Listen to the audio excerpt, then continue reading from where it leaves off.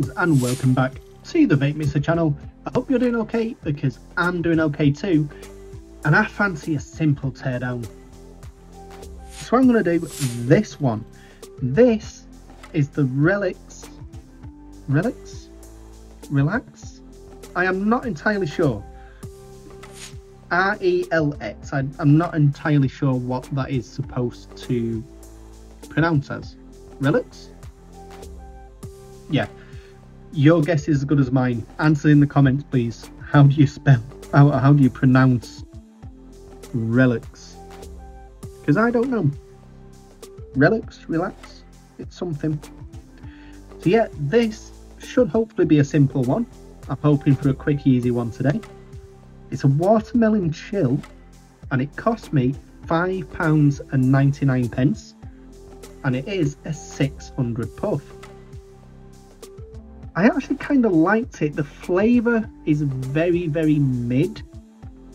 I'm describing a lot of flavours like that recently, but there's a lot better flavours than this, and there's a lot worse flavours than this. It's kind of straight down the middle. Inhale isn't that bad. I have had a lot worse. It's not the easiest inhale, but I have had worse. It has a very tiny hole at the bottom for the inhale, and the bottom's kind of transparent, so you can see through it. It's got the hole here which goes directly over the sensor,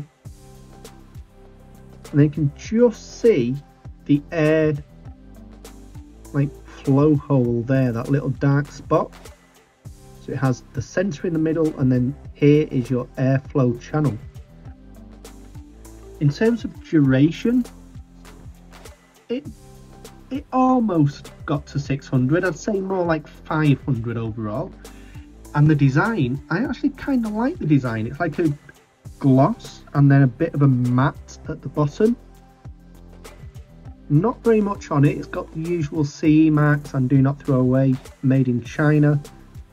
Right at the bottom here, I think that's a serial number or something. Not 100%. And it's got a model number as well. We don't see that very often. So it's got model GA600A22. Interesting. So anyway, let's get to it. Let's rip this guy open, because I am curious to see what is inside one of these Relx bars. Relx? I don't know. We'll find out. We'll find out how to pronounce it when some kind person goes in the comments and tells me how to pronounce it. So if you do know how to pronounce it, please let me know. Sorry about the noise again today. The neighbours are being a little bit noisy today, so if you do hear any noises, I do apologise. Not really much I can do. But let's get into this guy. And I'm hoping this will be an easy one. So let's start by getting the mouthpiece off. That was very easy. Stay. I'm just looking for tweezers, because it does have, is that a drip catcher cotton? Yeah, and in fact, you know what, the top rubber's nearly come out with it there as well. So there's the drip catcher cotton. And just get some toilet roll, only a single piece, because it doesn't look like there's very much fluid on. Yeah, I was wrong. I was halfway through saying it doesn't look like there's a lot of fluid in it, and then as soon as I squeeze it, there's actually a lot more than I thought. Okay. Being up after myself. Right, the top rubber kind of came out with the top mouthpiece, so might as well go all the way to keep out. Oh, right, that was actually the top of the tank then. Just gone pick that up. fell onto the floor, and it is literally just a rubber seal. Nothing too fancy. And the bottom, let's get the bottom bit off, which also came off very easy. Yeah, it's just a kind of semi-transparent bottom. The top is off. What is that around the edge? Is it glue? Ah, right, so the mouthpiece was actually glued in. You see this little line here? I'm just tracing it. That's actually dry glue that was kind of holding the mouthpiece in place. It didn't do a very good job, but at least there was something there for it. Right, where are my straight tweezers? There they are. So I'm going to try either end and just push, and we should be able to just pop the entire thing out. There we go. So the body is now empty, and it is a metal body.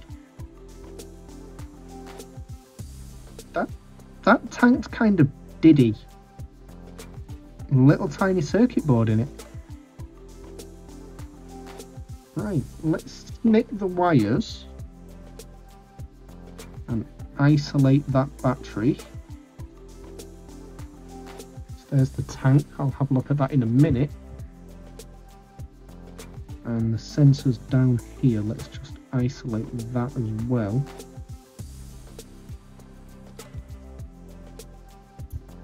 Pull that off. Right, let's have a quick look at the sensor.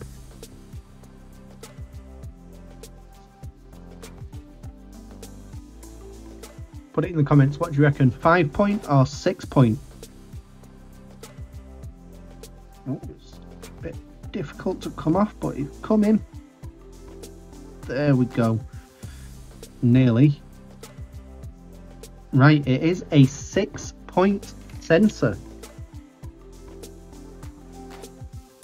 I've gone through the sensors already. I don't really need to tell you about sensors, do I? The battery has a big rubber or felt sticker over it. Let's see if I can clear enough of it to see the battery.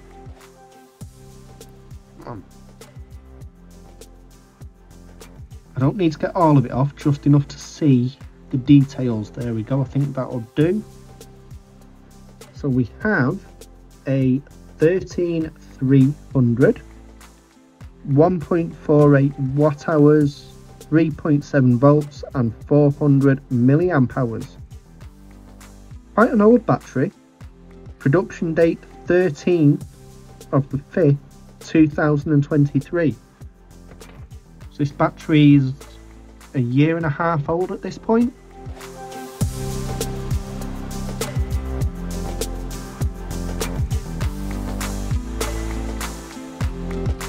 Okay, now let's have a look at the tank and see what coil is inside. Kind of looks like it might be a mesh coil to me.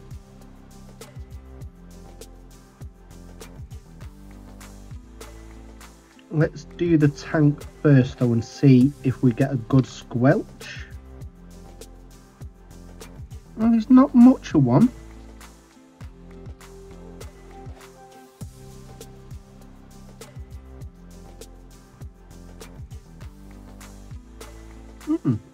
There's actually not very much fluid left in that at all. Okay. Now we just need to look at the coil. Can I take you out in one piece? I doubt it, but I'm going to try.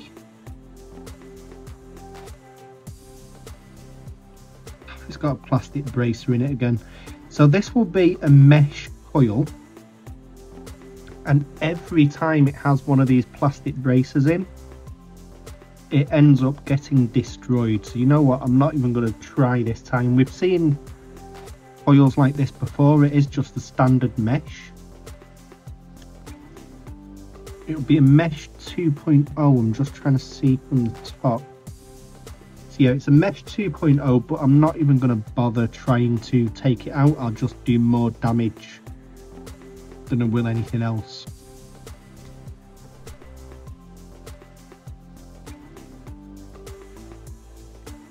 He says, and then pops it out with great ease. Right, okay. I have no idea where that plastic bracer went. It flew somewhere over there, bounced off the wall, and I have no idea where that went. Clueless. But let's open it up and have a quick look at this mesh. Oh, it's a slab mesh. So it's a mesh 2.0 with slabs in the middle of it. Not very common to see them. They're not that effective. They kind of make hot spots in the cotton.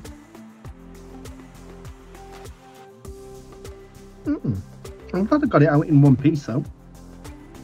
But still, that was a nice, quick, easy video for today. Thank you guys for watching. If you haven't yet, make sure you hit that subscribe button. It's very much appreciated. And hit that like button as well. It really does help out the channel a lot. And if you want to, pop me a comment down below. I do try and respond to as many comments as I can. So hopefully I'll see you down there.